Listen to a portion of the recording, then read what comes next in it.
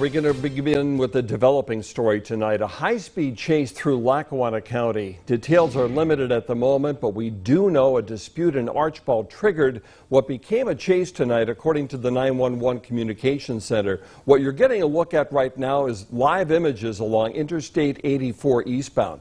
So we're told that police pursued the suspect from the Mid-Valley to Scranton and Dunmore before the chase ended with the crash on I-84 East. The highway is shut down right now, and an Eyewitness News crew is on the scene bringing us these images. We will bring you more information as it becomes available.